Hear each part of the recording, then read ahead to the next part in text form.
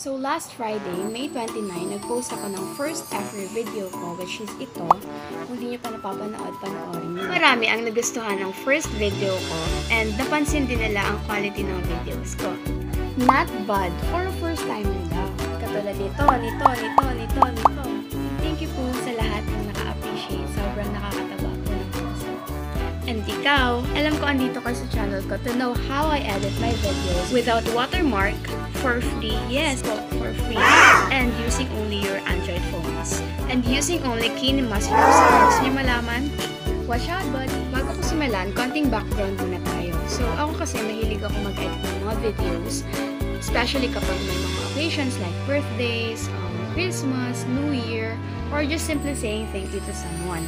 Dati gumagamit pa ako ng app na may watermark, pero since yung nalaman ko na pwede pala na mag-edit ng walang watermark, tinry ko ito agad-agad. So kung gusto niyo malaman kung paano ako mag-edit ng videos ko, panoorin niyo na ito.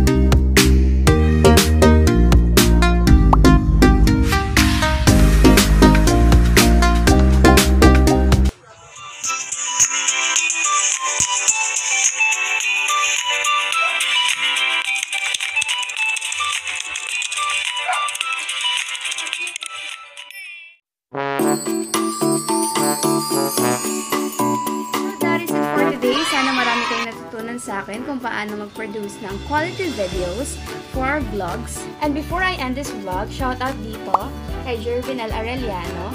Ang YouTube channel niya ay Pintorado. Manood din kayo ng mga vlogs niya at mga tips kung paano mag-drawing and paano makaproduce ng magandang artworks. And to be more updated, please follow her social media accounts. Thank you for watching, and kung bago ka sa channel ko, please don't forget to like, to share, and to subscribe. See you on my next vlog, buddies! Bye-bye!